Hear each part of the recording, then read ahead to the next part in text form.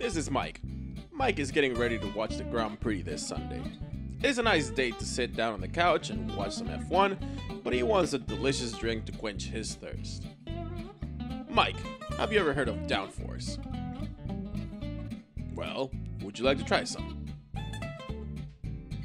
First step what you're gonna need is to call up a couple of friends, tell one to grab some Red Bull, and tell the other to bring some Heineken on his way down.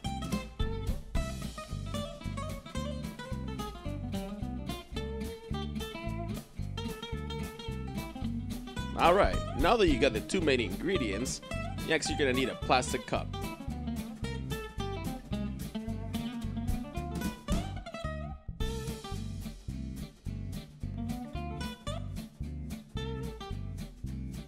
For the best ratio, you're gonna want a 250 milliliter can of Red Bull and a 500 milliliter can of Heineken.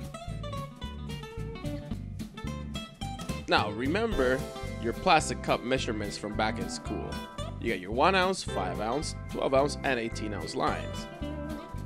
At this point, crack open the drinks, and we can then begin the pour. We start pouring from the Red Bull can.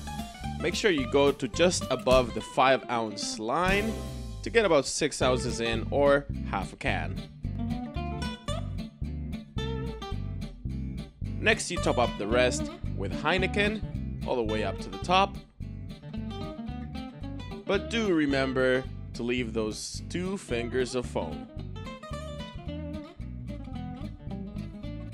And that's really all it takes. You can then repeat the process a couple more times, and now all 3 of you can enjoy a tasty drink.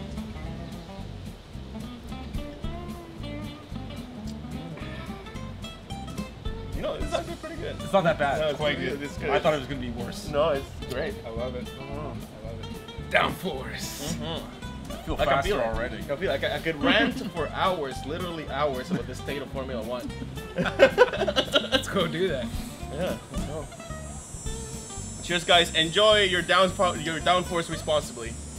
Yes, let's do that. Dude, what he said. whatever. Legal liability and such. Oh my god. That's what downforce does to you.